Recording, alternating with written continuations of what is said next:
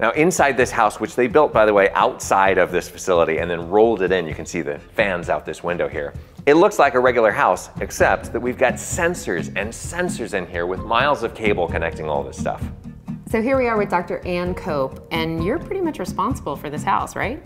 Absolutely. So as the chief engineer, I help us design the research projects that we're going to do.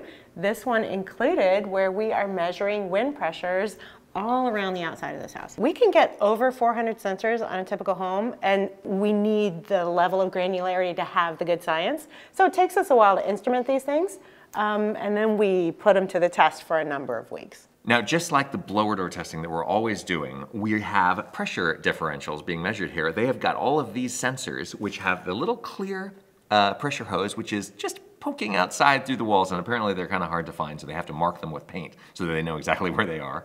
And then those are coming inside and monitoring with reference to this blue set, which is the interior pressure. Now, of course, when they start blowing on the outside of this house with all of those fans, the pressure outside the house is going to be insane, and that's why they're measuring so many different points around it, under the eaves, on top of the roof, on the walls, but also through leakages in the plywood sheathing of this house and through the siding if they put it on, you're going to have the pressure inside the house change as well. And so, of course, they're measuring that pressure with reference to outside or some other anchor so that we know exactly how all of the different pressures within the home and around the home are working.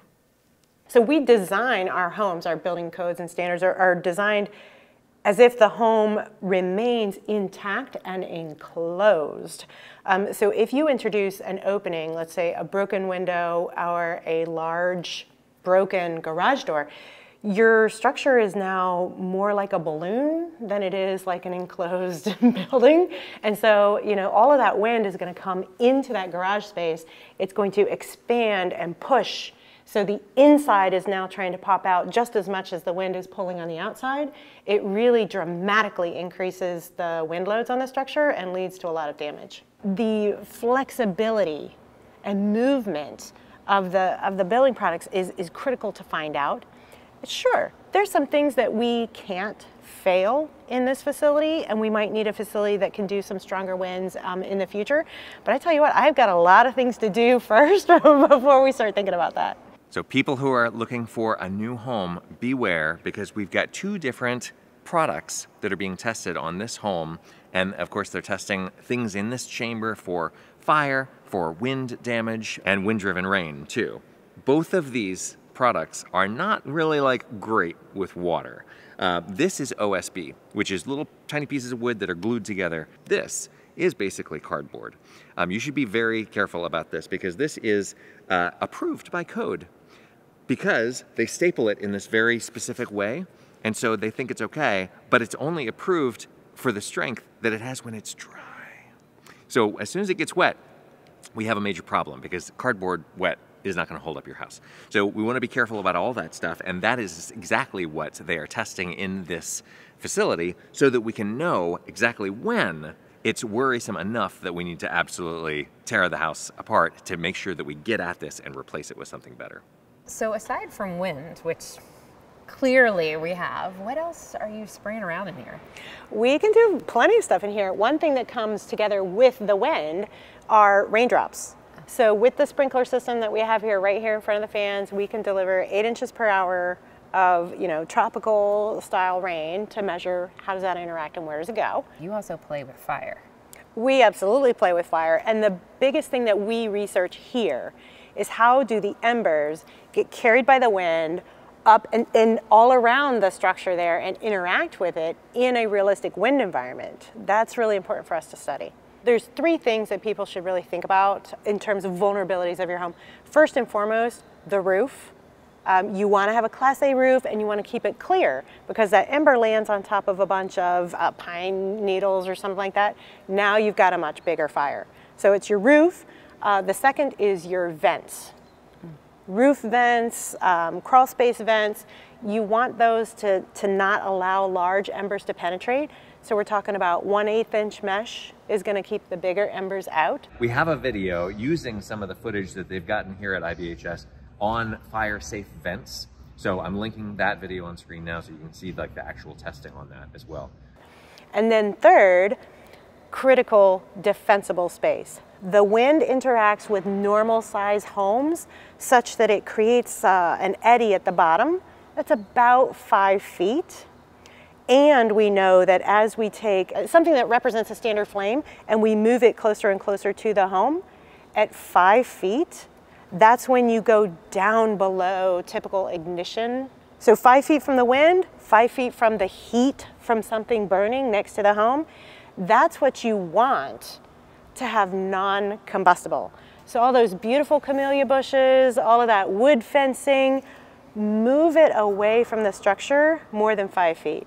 And if you can't remember those 3 things, you know, the roof, the vents, and the 5 feet, don't worry. We've combined all of our science into something called Wildfire Prepared Home so that people can just go and look at the checklist and know what to do.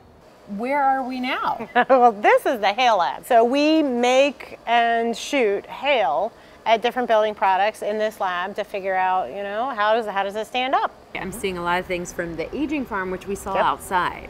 So why are these in here? And I see fire, I see wave, I see sheathing experiment. So from the aging farm, we actually go out and cut the panels out and we bring them in here to the laboratory. So at 5, 10, 15 years, we can test again to see how does that performance change over time against wind, against hail, against that burning brand test for fire. And so the things that I have here on the table are 3D scanned actual hailstones, largest piece of hail recorded in the state of Alabama. And when you study hail and people start talking about it, they start saving it for you. So that one actually has the right mass of a hailstone. Yeah, it feels significant. Fortunately, most of the hail that does fall from the sky is more like that one. Terrence has shot more hailstones than any person on this planet. Really? Absolutely, he shoots lots of building products. We've already done a bunch of 5-year panels, and the hail performance in particular, you see a lot more granule loss at the 5-year panel. Yep, and press fire when you're ready. And I'm ready for fire.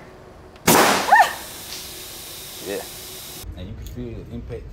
And feel, oh my gosh, yeah, that's quite a dent. Okay, and so for rain that comes from the sky downward, Right. I'm recommending that the bigger the eave can be, the better.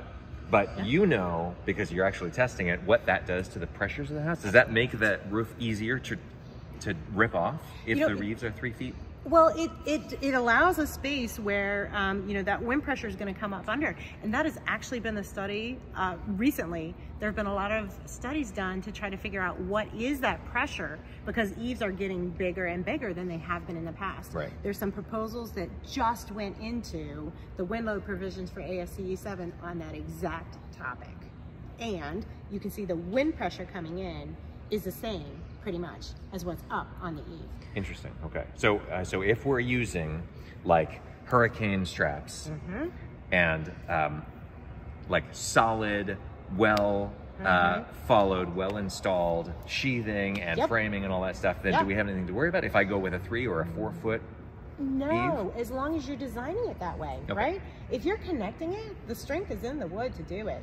Where I think people might get into trouble is that that edge of the roof, it comes down 3 feet out, 4 feet out. How do you get the load back? You know, just make sure that it's not sitting out too far, that the load is absolutely planned to be distributed back and down into the wall. So if we follow the prescriptive code for structural, or we get a structural engineer to say, which my structural engineer didn't, we actually put our eaves on, bolted on after we built the structure. Right. And he was like, you can't do 3 feet, you could do 2 feet. And I was like, oh, come on. But and we don't even have to worry about snow. Right. So anyway, do you worry about wind-driven snow or ice too? You know, part of the provisions of the code have also just been updated for wind-driven snow and ice concerns, because we're seeing a lot more precipitation in the past couple of years than we have. We're taking a trending look, and some of those loads have recently gone up because the snow can drift, because it can move around. So some of the loads that we've seen recently in the newest version of ASCE 7, snow loads are going up a little bit to account for what we are seeing and how we can project things in the future. And are we worried about wind-driven snow getting into the attic and causing moisture damage? The same way we're worried about embers getting in. Like, will an ember-safe vent also serve as a snow-safe vent. Have you researched that at all? So I haven't done that much on snow. It's harder to do that here in the Sure. Carolinas. And I will tell you that rain and raindrops and embers blown by the wind, they act actually in fairly similar ways. So where you can keep embers out, where you can keep rain out, I would hypothesize you can also keep wind-driven snow out. You know, wind testing facilities and musical instruments actually have a lot in common. So our fan tower, which is like the lungs, you know, for a musical instrument, we have 105 fans. Each one is just slightly taller than me and is a 350 horsepower motor. They work together and in separate groups to create realistic wind, including turbulence, right here in the turntable where we're standing. And I say they're analogous to musical instruments because those are the lungs. The inlet that speeds it up and channels the wind into the place where we're standing now is like the mouthpiece of the instrument. This area is intentionally large so as not to screw up the wind field, and that's like the body of the instrument. And then we have a bell on the outside to allow it to go out. You change those things and you get a different result on the building where you need the wind to be correct. Just as you would on a wind instrument as you're changing the different valves. Just as you would, yes. And my lungs can play trumpet or tuba. So if I modify the mouthpiece of the instrument and snake it down a little bit harder and get it faster, the same set of lungs could go faster or slower. It's all a matter of how does it fit together.